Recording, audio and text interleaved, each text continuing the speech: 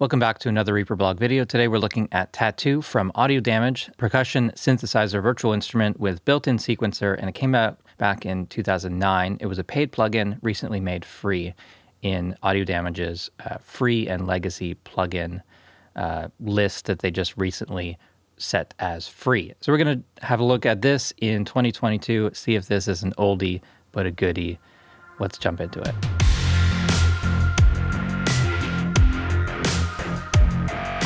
So here is the Tattoo interface, and I've actually zoomed in. So one of the downsides of these old plugins, they're made for smaller screen resolutions. You know, when everyone had a 720p screen and a plugin this size was large enough. On a 4K screen, this is going to be tiny. I'm on a 1440p screen, and yeah, it's tiny. I need to zoom in. Up at the top, we've got our section for controls of each drum sound. In the sequencer section, we can click on any of the drum names, and that will switch what's visible up at the top. Below that, we have a mod sequencer. So this is like a step sequencing for velocity, or if we click on any of the knobs up in the instrument section, we can change step sequencing for each of those parameters.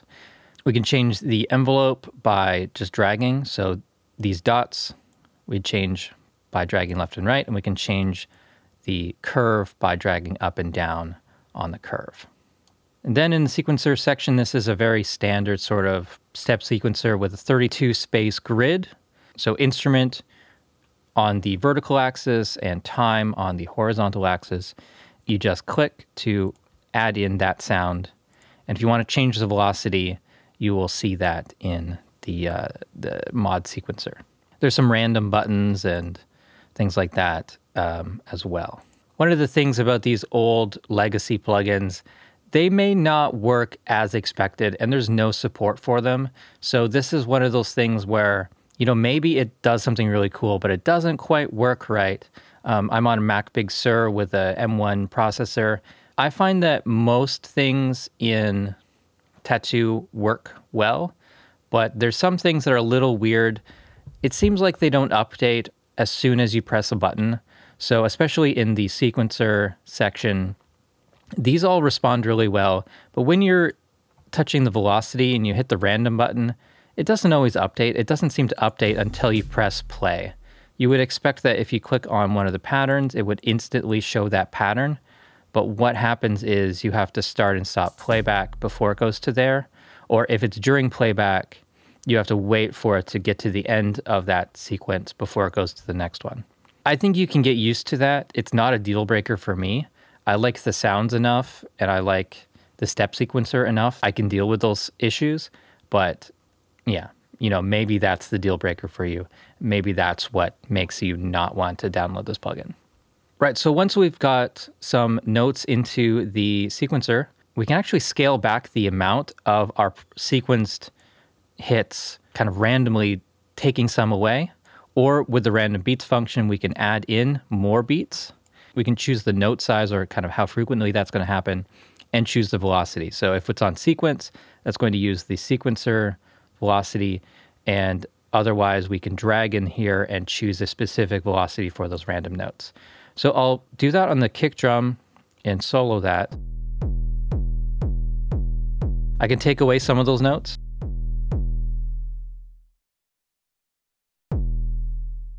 Randomly playing those notes from what's sequenced.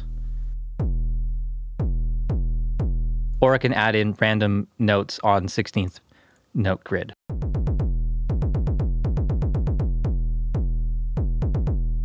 And choose a specific velocity.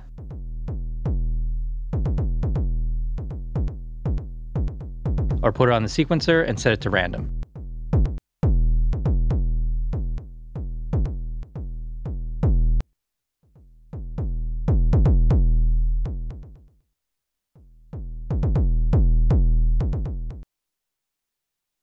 And one thing that I think has been missing like forever is just a reset for the velocity. Yeah, you got to draw in that velocity again. Kind of a pain, you know. Oh well.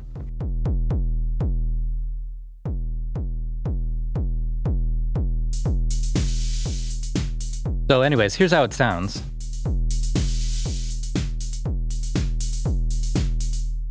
Right, and below the sequencer, there's the mixer controls for level, panning, and the output. This is actually a 12 output virtual instrument. We have outputs from A to F on stereo pairs. So we could have our kick on channel A, our snare on channel B, toms on, let's say, C, our hi-hats on D, and the rest through E and F.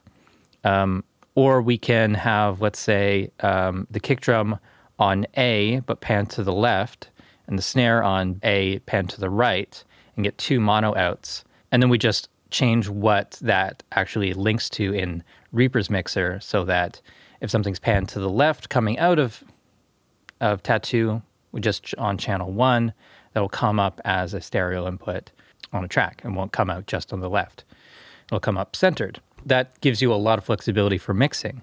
There is very limited built-in effects in here. Each of the drums have different controls. So let's say the kick drum, it has a saturation control, but the rest is just kind of tone shaping things. There's no global EQ or anything like that. There is a global compressor though, which is pretty extreme, I'll say. So let's put this on pattern 5, a little busier.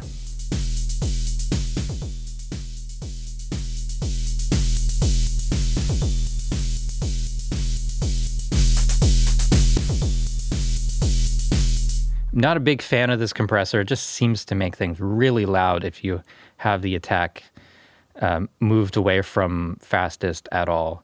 Something that's also kind of curious, maybe this is as designed, but if I solo 2 of the instruments, I'm only getting the kick drum, or only the last one I clicked on plays.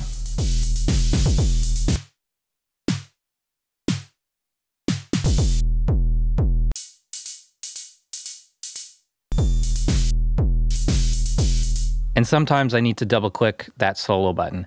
I don't know, this is one of those weird quirks. Maybe that's just happening on the Mac VSTi version of this. Maybe it doesn't do that on the Windows version. Maybe it used to work a different way back in 2010, but as it is right now, that's kind of a weird thing, and they're not going to fix it. So you have to just live with it if you find this plugin still worth downloading. Okay, so now we're moving on to the global section. There is a sync option for host, internal, and MIDI note. Internal uses its internal timing, and when you press play, it plays inside the sequencer, and it's independent of your Reaper project or whatever DAW you're using. When it's on host, it waits for Reaper to play, so I'll hit spacebar.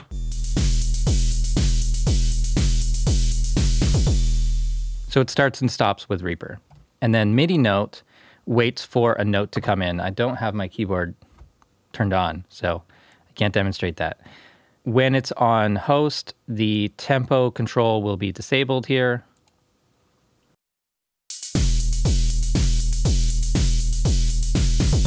Has no effect. I'll switch this to internal.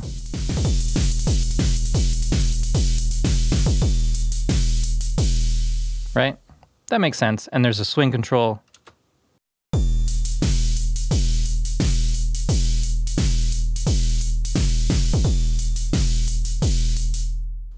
And then sequencer MIDI only, when this is red, that's not going to play the internal sounds. But that means you can connect that into some other instrument, use the sequencer as something for addictive drums or whatever virtual instrument, percussion instrument doesn't have a sequencer, and if you don't want to use the built-in one in the DAW. That can be a useful thing, especially when it has the random functions. You can program a few different patterns in here and things like that. So let's get into adjusting some of these sounds. Let's take the kick drum and we'll change the amp envelope and the pitch envelope.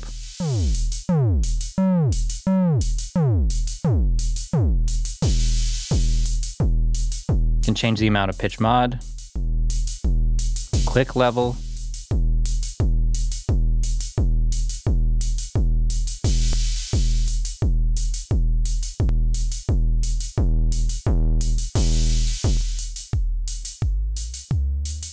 tuning.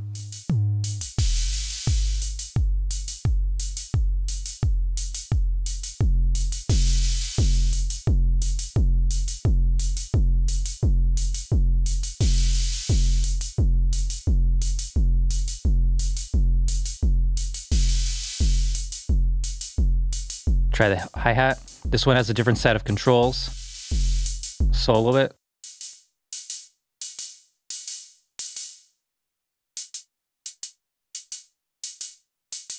Got noise mix, different kind of tone generators.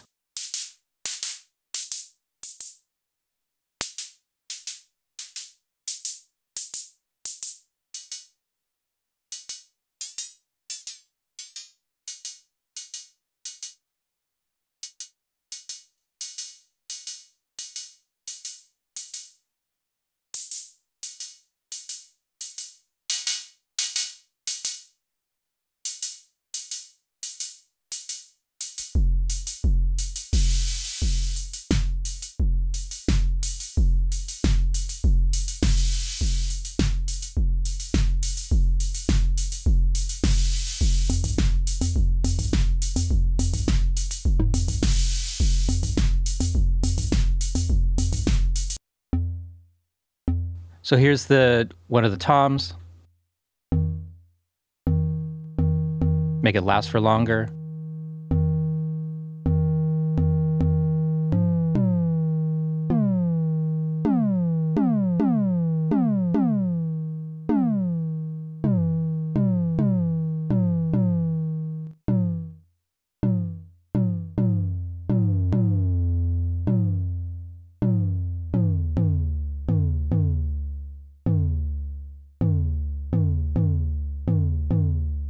So we could do things like adjust the saturation amount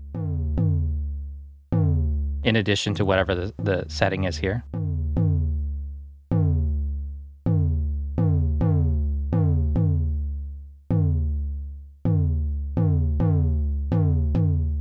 Or the noise level.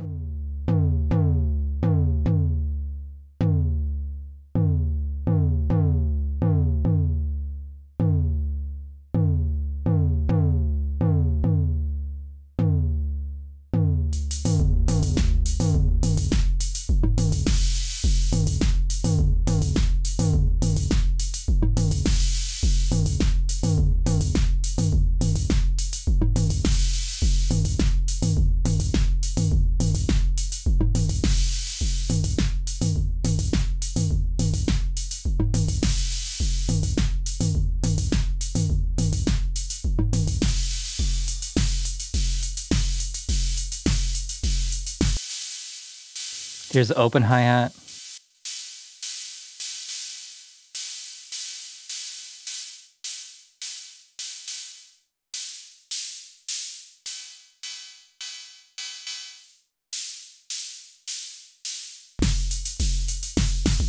And now at this point, I guess I'll just go through some of the different presets available. There's a ton of them, 47 different presets here.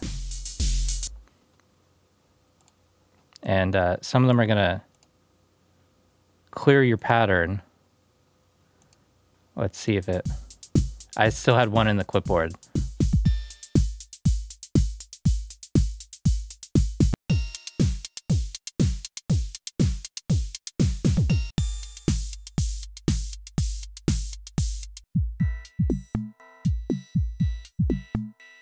You can get pretty interesting kind of retro sounding percussion sounds, you know, vintage synths like what is that? The 606, is it? 626? The mini pops sort of sounds, things like that, like these old retro drum machines that don't sound like real drums, but have a place in music history. They can be really cool for intros and breakdowns or top layers, things like that. I really enjoy that kind of sound. So that's Tattoo from Audio Damage, one of those oldie but Oldies but Goodies. It's free, so may as well check it out. And that's it for this video. Hope you've enjoyed it. Thank you so much for watching. Please subscribe to the channel if you haven't already. Follow me on Facebook and Twitter. Support the Reaper blog through Patreon. And visit reaperblog.net for a lot more tutorials.